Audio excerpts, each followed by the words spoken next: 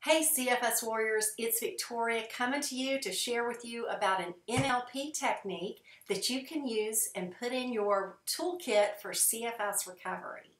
And if you haven't already seen it, I hope you'll go back and check my video on the fifth layer in my recovery, neural retraining, because that's going to give you a lot of background information that I won't go over in this video about how neuro-linguistic programming can help retrain the nervous system. And since chronic fatigue syndrome is a neurological illness, it's a good tool to have in your kit. So I want to share with you a quote by Dr. Caroline Leaf, a neuroscientist, in her book Switch on Your Brain. Purposefully catching your thoughts can control the brain's sensory processing, the brain's rewiring, the neurotransmitters, the genetic expression, and cellular activity in a positive or a negative direction. So it's really amazing what changing our thoughts can do to our physiology. And so we want to use this to enhance our healing in recovery. And it's kind of funny where I got this tool from, because I was watching my favorite pastor, Keith Moore, and he really has it dialed in about how our thoughts affect our behavior and our health.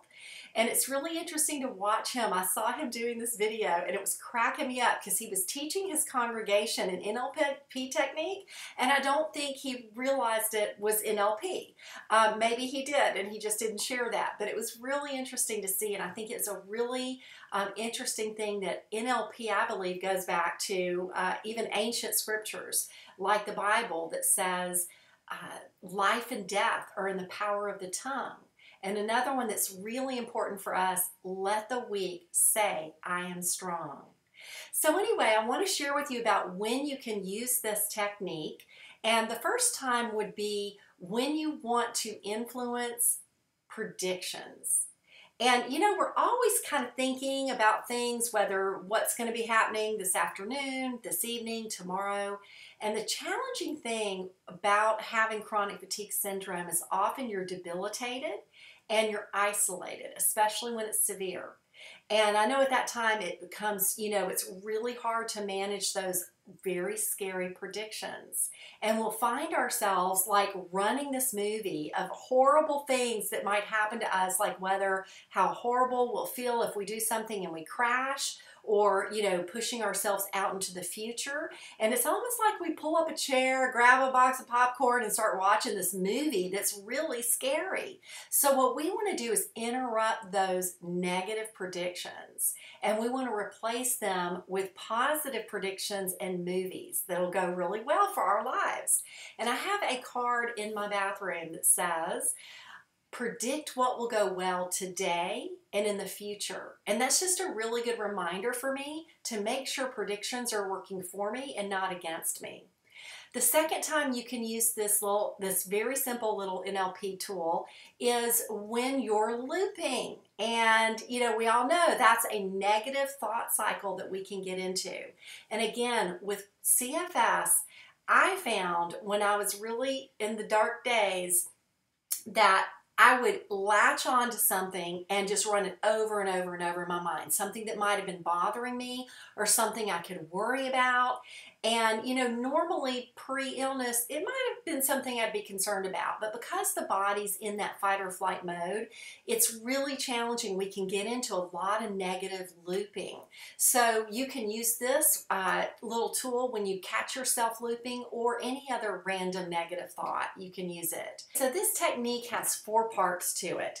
First is the physical cue. You're going to do an arm motion. Second, there's a verbal cue. You're going to say, slap it down. Third is a vision cue, and you're going to replace it with a power statement. Fourth is the distract and engage cue, and that's where you're going to find something that gives you joy and fulfillment. Now, whenever you find that either the looping or the predictions come back up, you just replay the technique, because as we all know, thoughts can keep coming at us, and we need to retrain our brains until we get that neural pathway going in a different direction. Because, you know, our thoughts, neural pathways are, think of it like a path in the forest. And I like to think of it actually like a channel. We thoughts over and over and over until they build this deep channel. And that's really easy for our thought to go through. And so what we want to do is start digging a new channel and make that the easy path to go through. And so basically, this is how you do it. Let's practice this a little bit. Your arm motion's just going to be like this, like you're slapping something down. And so let's say that you're struggling with a prediction and you're thinking, oh, am I ever going to get better? I don't think I'll ever get over this. It's taking so long. Slap it down. I'm finding the resources that I need. I will overcome, and I am living a healthy and happy life. So that's your power statement. Now you want to distract yourself and engage in some activity that you enjoy doing that brings you fulfillment, because that's going to keep you from going back to that thought. If you go back to that thought, just do the slap it down again. Replay the technique. And if you're in bed, you could turn on a TV show that you enjoy, or listen to some music, or do something to engage yourself. You know, it's a lot easier when you're farther down the recovery road. You have a lot more options on how to engage yourself. But that's something you can do if you are in bed, or do some coloring, do something to get your mind in a different direction. And maybe even play the movie. Play it out like a beautiful movie and a happy movie rather than the scary movie. So let's take another one. Let's say that you're thinking you're going to be going somewhere, but you're worried about it. You're thinking, oh no, you know, how am I going to do with it? And maybe I'm going to crash afterwards, and everybody's going to think I'm such a, you know, because I leave early. Slap it down. I do what I need to do for my recovery, and I am growing in health and wellness. Now, distract and engage yourself. Okay, so let's see another example. There's so many when you're struggling with CFS that come up. The big one, after you've done something and you're thinking, oh no, I overdid it. What if I crash? Slap it down. I'm going to get myself a rest, and I'm going to feel so much better after that. I am growing in wellness. That's your power statement. Now again, distract and engage yourself in something you love doing. Now, the other situation we talked about is looping. And so let's say we're going over and over and over in something in my mind. And I just want to mention this right now because of Mickle therapy, which is so great, is that if there's something you need to speak or something you need to do, that's most important rather than just trying to stop this thought. You know, maybe write out in a journal, what could you say? What could you do to resolve this issue?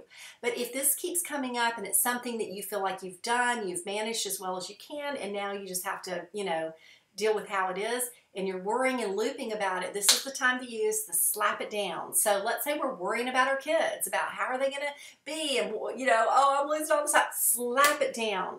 My kids and I have a really strong relationship, and we're growing in understanding of each other. And now just disengage, distract, and engage yourself in something that you enjoy doing.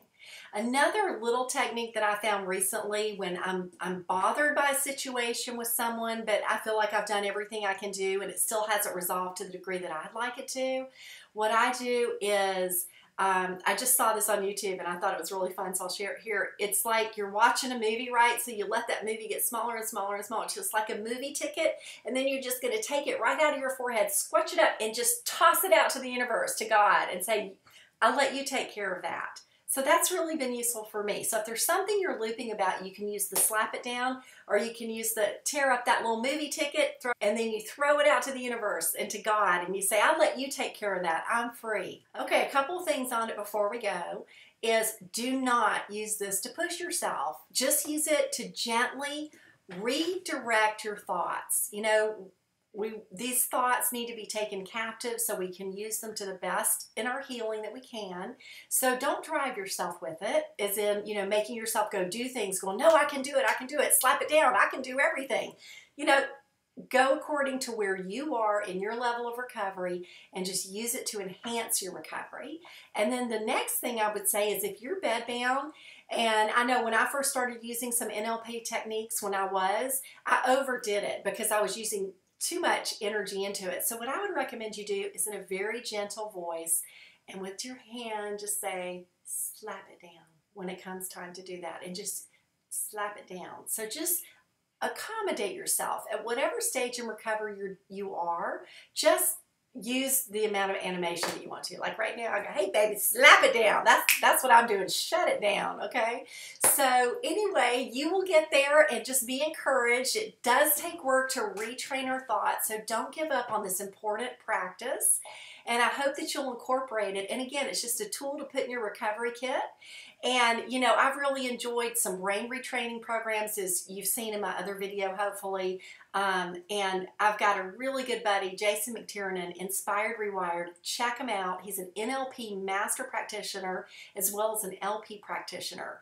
And he's got some great things, great free content on Facebook and YouTube. So I hope you enjoyed the video. If you liked it, give it a thumbs up and go ahead and subscribe and click that little bell so next time I set out a video, I can ring your bell. Anyway, take care, warriors, and remember, life's not over, it's starting again.